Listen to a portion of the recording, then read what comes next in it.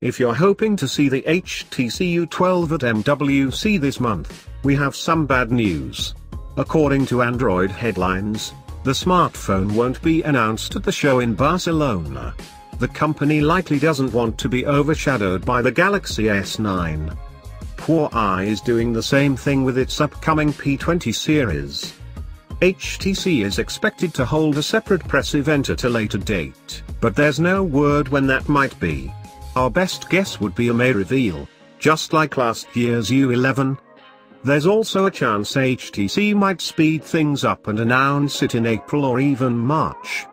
We won't know for sure until the company starts shipping out press invites for the event. As for the smartphone's release date, it will likely go on sale a month after its announcement, same as its predecessor.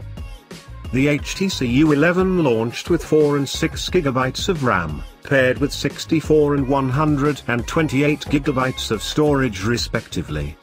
Things likely won't be much different with its successor, though HTC could kill the 4 GB model and only offer 6 GB of RAM. The U11 and U11 Plus have a single shooter on the back. A dual camera setup has almost become a new standard for flagships, so we expect to see it on the upcoming U12.